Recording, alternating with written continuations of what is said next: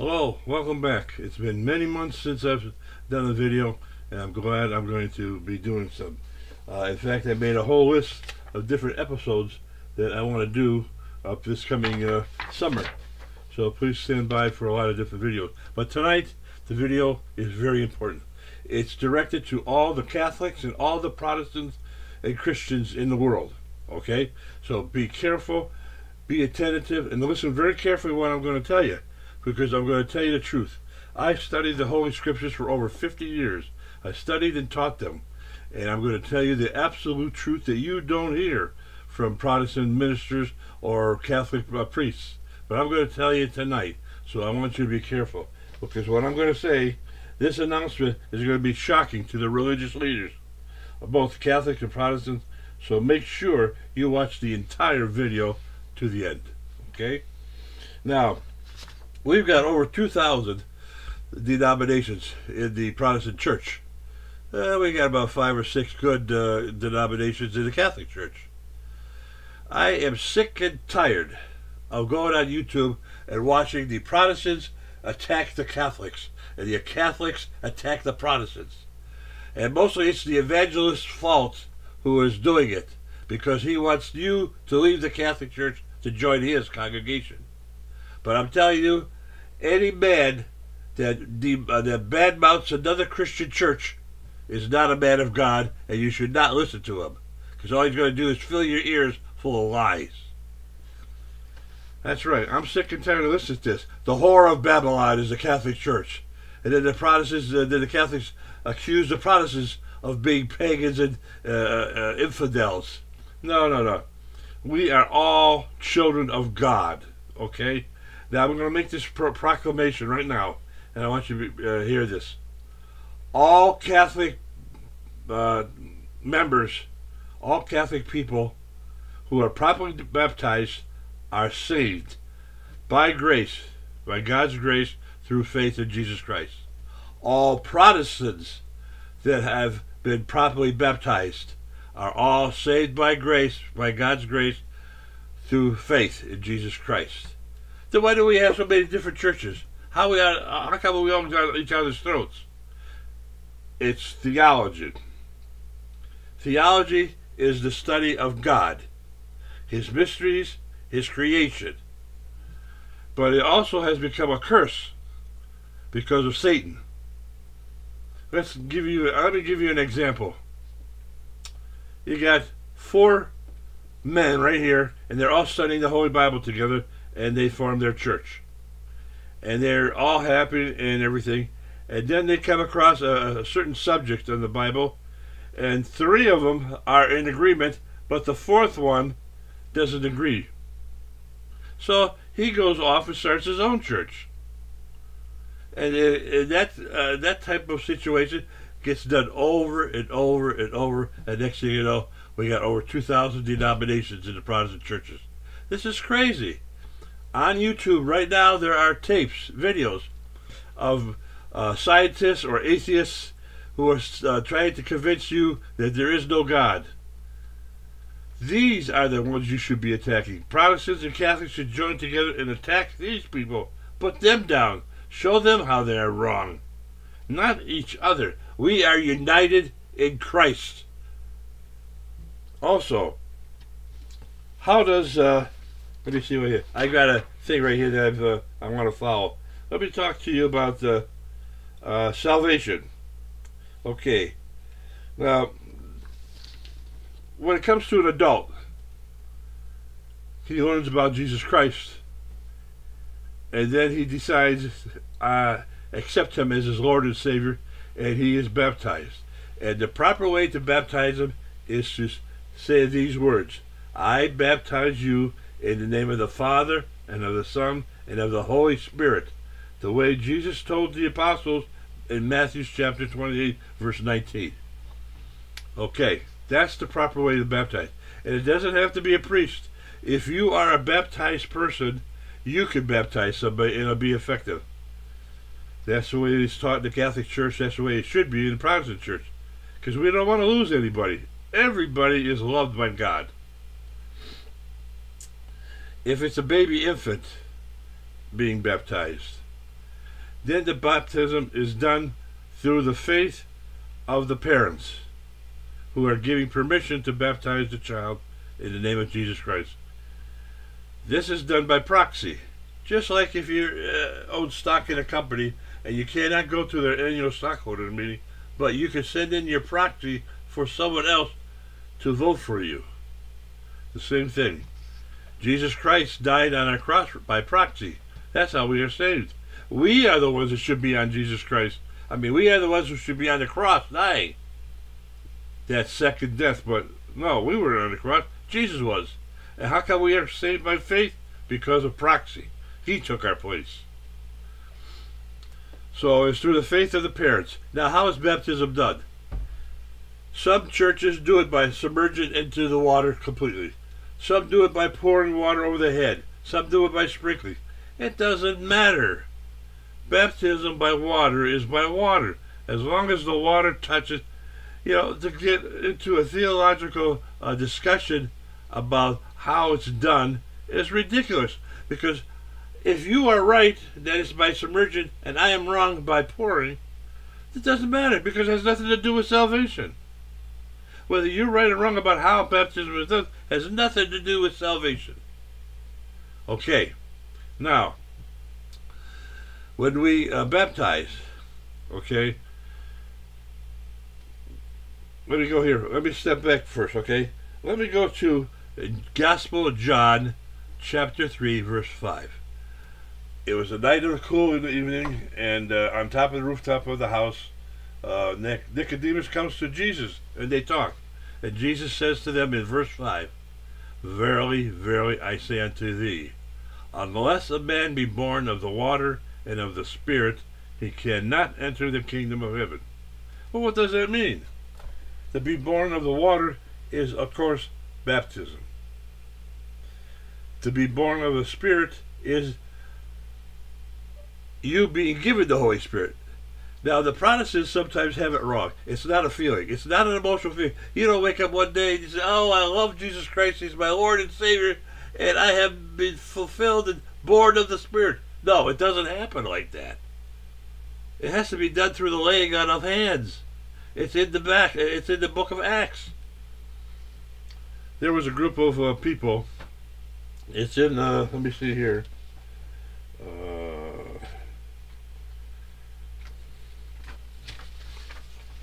I can give you the verse. It's in Acts chapter 8, verse 15 and 17. Now, a group of people were baptized by followers of Christ. Then the word came out, and 2 days later, Peter and John came and found out that they were baptized, but they did not receive the Holy Spirit. They were not born of the Spirit, only of the water. So John and Peter laid their hands. This is the laying on the hands. And they were given the Holy Spirit. Now, how is this practiced today? Well, in the Roman Catholic Church, it's usually done at the age of 12, I believe, or 13, the age of consent, when the child has learned the difference between good and evil, right and wrong. And then he goes before the bishop, and the bishop puts with the holy oil, a chrism, puts a cross on his head, and says, receive the Holy Spirit. Now he is born of the Holy Spirit. In the Orthodox Church, it's done either by the priest or bishop. Right after the baby is baptized, chrismation is done.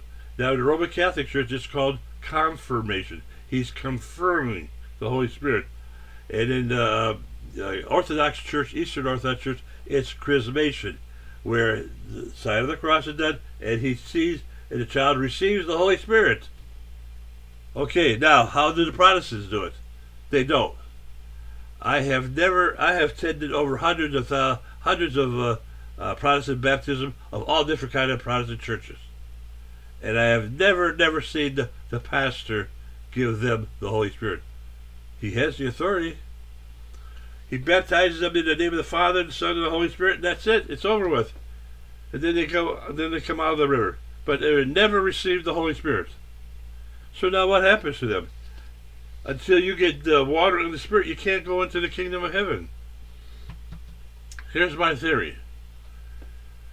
The Roman Catholic Church, the Eastern Orthodox Church, the Anglican Church or Church of England, old Catholic churches, and Episcopal churches, they do it the right way, and their church members will go to heaven, to paradise where God is. Protestants are also saved, but they will not go to paradise. They will go to another place. Where? In the book of Isaiah, Isaiah sees that God creates a new heaven and new earth. This earth we live on now will be done away with, and a new heaven, new earth will be created. And it's also in the book of Revelations. If you read Revelations chapter 21, it says that he creates a new heaven, new earth, and out of the sky comes holy Jerusalem, new Jerusalem, and settles on the earth. And its foundations are made up to 12 gemstones, diamonds, rubies, jade, so forth. Okay? And has 12 gates. And here is where the Protestants will live. And probably in the countryside as well. And in this midst of the city will be a chair. And there the Spirit of God shall descend and be there and dwell among the Protestant churches. And the river of life will go through the river, and the tree of life will be there too, so they can consume and have eternal life. In here, there will be no more pain, no more suffering, no more deaths. Animals will live together as friends, not tear each other apart. And God will give the human race food to eat, take care of them, and so forth. I don't know what we'll be doing in the kingdom of heaven, what kind of tasks he will have for us, if we have any kind of special duties. But now, the Protestants have a different form of worship than the Catholics do. Well, let me start out with the Catholics first, and then we'll go to the Protestants, or half Catholic, then Protestant, and end with Catholics, okay? Now, the Catholic Church and the Eastern Orthodox Church follows the tradition of the Old Testament. When God commanded Moses and Aaron to build the tabernacle, in which God shall dwell among his people, it was a big tent, surrounded by a wall of tents, of a tent, like a wall. And inside the tent was two places, the Holy, and then the second place was called the Holy of Holies, separated by a curtain. In the Holy of Holy place is an altar, and then on top of the altar is the Ark of the Covenant. And it mentions in the Bible, in the Old Testament, that smoke, a white smoke, would come down out of the clouds and go right over to the Holy of Holies and enter the top part of the tent, and there God will dwell between the two holy angels that are facing each other on the covenant, and he will dwell there. So he will dwell among his people.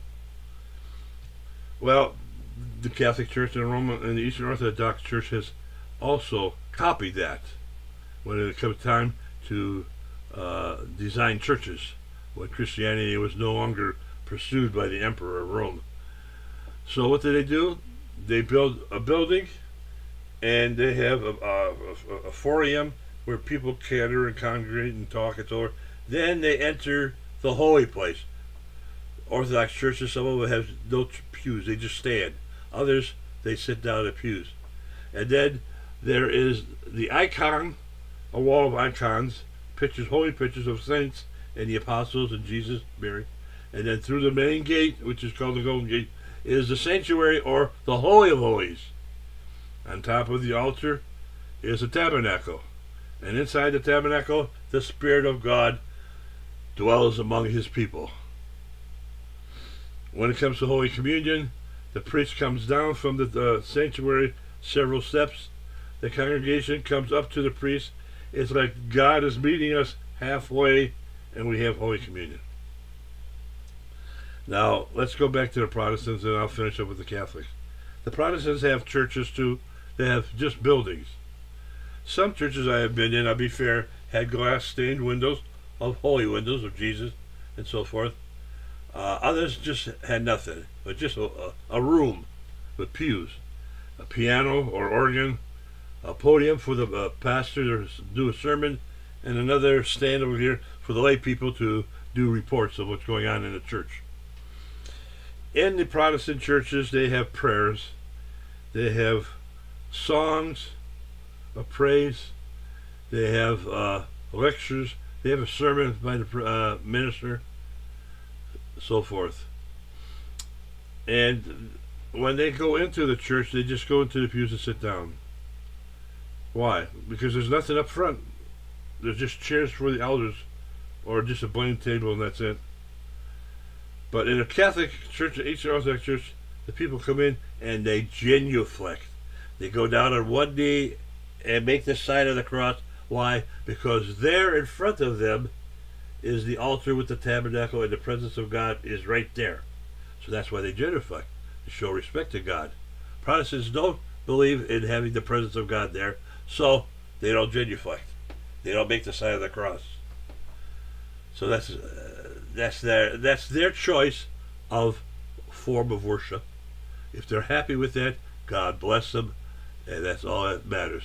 God doesn't really care as much as how we do the worship, as long as we do the worship. That's important. However, we chose to follow after God's instructions, because if you remember, it mentions in the Holy Scriptures that the tabernacle, or the church of the holy place in heaven, is identical to the one on earth. That's why God gave that instructions. So let's end with the Catholics. So when you enter a Roman Catholic church or Eastern Orthodox church, you'll see a font with water. That is holy water. The purpose of there is to put your finger into it, get it wet, and make the sign of the cross, and to bless yourself. You know, we live in a wicked world, and it's crazy enough as it is, and believe me, we can use all the blessings that we can get, and that's blessing number one. When you walk into the church, you'll see statues, you'll see icons, holy pictures, and it will give you an air that you're in a very holy place. I mean, you'll get that feeling right away. Statues are not worshipped. That's the Protestants' way of lying and trying to convince their members not to leave their church, not to join the Catholic Church. But everybody knows they are there only to remind us of the great things that that person has done. For instance, Joseph, the earthly father of Jesus, how he took care of Jesus, taught him how to be a carpenter, how he loved him as his own son. So we venerate him, we respect him, we think about him. Same with Mary, the Theotokos, as the Orthodox call it, the God-bearer. Now, the Roman Catholic Church has the Holy Mass, the liturgy. When you go and you sit down in the pew, we have prayers, we have songs, okay, and we have the lay people do their message. We have someone, one of the deacons, reading the epistle. Then we have a reading of the Holy Gospel. Then the pastor will get up and do a sermon and preach on the Word of God. Then we have the Holy Eucharist, the communion, where right before on the altar table is the host and wine, and God is, the priest is blessing it and making it holy, and he calls down the Holy Spirit to change the bread and wine into the living essence of Christ, of his body and blood. This is not a memorial. This is real. Okay? In the Holy Scriptures, in the New Testament, Jesus says, you must eat my body, and drink my blood, or you cannot see the kingdom of heaven. You know what? You can't do that in a memorial. Okay? It has to be the real thing.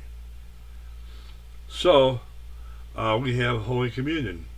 Now, before we have Holy Communion, on Saturdays, the congregation will go to confession before a priest and confess their sins to Jesus Christ. How do I know that? Well, in the middle of the confession booth is the priest, and at the end is the parishioner. And then she or he opens up the screen, which they can't see each other, but they can hear each other. And Father, forgive me, for I have sinned. It's been 3 weeks since my last confession. And it goes in. Now, they know that they're doing this with Jesus Christ there, because when Jesus Christ said, 2 or more are gathered in my name, there will I be. And right in the booth with the priest is Jesus Christ hearing the confession. And when the priest goes, "You are absolved, I forgive you of your sins," it's the priest's voice, but it's Jesus Christ using the priest's voice when he says you are forgiven. And that person is forgiven by Jesus Christ, not by the priest. I hope that's an understanding. Now, when I have Protestants come to my church or my chapel for Holy Mass, and they have not gone to confession, well, at the beginning of my Mass is confession time. I come out, I greet and salutate the Holy Trinity, and I go up to the altar and kiss it, and I come back down, and I bend over and I say the prayer of confession, which is called the Confiteor, and I will go back and forth and mourn for my sins as I pray for forgiveness. And then I turn to the congregation, say something, and then the congregation does the same prayer and confesses their sins. And as a big, massive group, I turn around and I absolve them of all their sins, and they are forgiven. Then they are allowed to take Holy Communion. Since we believe in the presence of Christ in the Holy, and there's nothing wrong with that. If a Protestant were to say, "Yes, I believe that Jesus Christ is in the bread and wine," they're not going to go to hell just because they believe that. And whether I am right that His presence is there, or you are right and the presence isn't there, doesn't matter. It has nothing to do with salvation. So, we go up to communion. Now, since I'm a strong believer in the presence, in the middle of the Mass, before we get to the High Mass, and before I call the Holy Spirit down, first of all, I anoint myself, and then I consecrate my hands, because I'm going to be holding the essence of the Creator. So it's very important. Remember that story in the Old Testament where King David was bringing the Ark of the Tabernacle, the Ark of the Covenant, back to Jerusalem to be its holy place, and it's stumbled over some rocks, and the covenant was going to, the Ark of the Covenant was tipping, it was going to fall off the wagon, and the soldier went and grabbed it and pushed it back, and he died instantly. His hands was unconsecrated, and he held something very holy, and he died. I'm pretty sure God went ahead and took his soul to heaven. But nonetheless, that's what happened.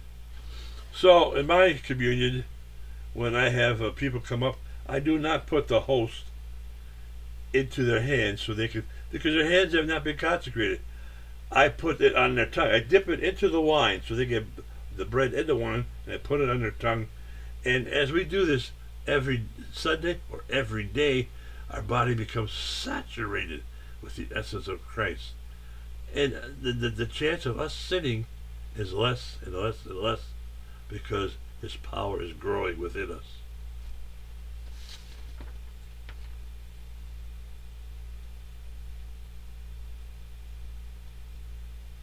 So that's how the Catholics and Orthodox celebrate the liturgy. And those Protestants who are happy with their way of worshiping God, that's fine. There's nothing wrong with that. But if they wanted to go to a place that's a little bit more holy, and you get to feel that in your heart. See, in the Roman Catholic Church and the Orthodox Church, we celebrate the Mass by using all 5 senses of our human existence. We taste, we feel, we hear, we see, we smell. Because at every Mass, the priest uses incense, and incense is the altar. Why? Because it's mentioned in the Revelation that John wrote that God appeared to Aaron and told him, when you pray, burn incense. Burn incense. In heaven, they burn it 24 hours a day, incense. The angels do. Because the incense is sweet-smelling, fragrant, and takes your prayers right up to God. So we incense in the church. Protestants don't incense. But it's in the Bible that we should, if we want to have God hear us. Now, these are the things that I'm talking about. But they have nothing to do with salvation. The only thing that required in salvation, and Paul was right, is faith in Jesus Christ. Now, how do we know that that faith is really faith and this not fake? Human nature is so full of sin that you could lie and then go out and do something different. That's why James writes that faith without works is dead. Oh, that's okay. I know Jimmy. He lives across the street. Okay?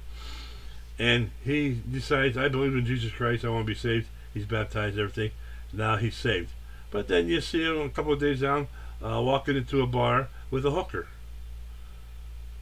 Or he ends up stealing and robbing a convenience store.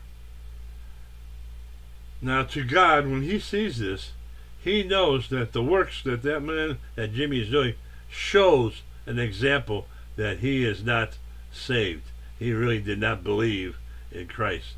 Had he believed in Christ, he wouldn't be doing those kind of things. So the works is a checkpoint for God to see if we are really telling the truth, that we are saved. Okay? So I wake up and I go downtown Cleveland, and there's an old lady who wants to cross the street. So I help her. I stop the car so we can get across to the other side. I teach the Boy Scouts the good things about the moral teachings. I go ahead and walk out of the drugstore, and there's this guy in a wheelchair. He has no legs, and he's selling pencils for $1 so he can earn some extra money. And I put the $1 in his cup. Well, I don't take a pencil. And he says, thank you. I said, no, just keep it. Sell it to the next person. I'm doing good deeds. Why? Because I have the happiness of Christ in myself, and my works prove it. But works does not save you. Only faith. Works is only a test to see if you really have the faith. So that's another theological debate that Protestants have. The Protestants just can't seem to understand that works doesn't save. Catholics don't believe that works save. It's only a test to see if you are saved. That's all. Salvation is through Jesus Christ, our Lord and Savior. Amen. I hope that this will help you understand. Stop fighting among each other. We're all Christians. We're all brothers and sisters of Jesus Christ. We're the same family. Let's go against the people like the atheists who put up all kinds of stuff about God, that there is no God, and this and that, and tearing down our society. Those are the ones we should join together and to go against, not each other. So please, listen carefully. A man of God who badmouths another Christian church is not a man of God. Okay. God bless you. You have my blessing. And I look forward to seeing you in my next video. Amen.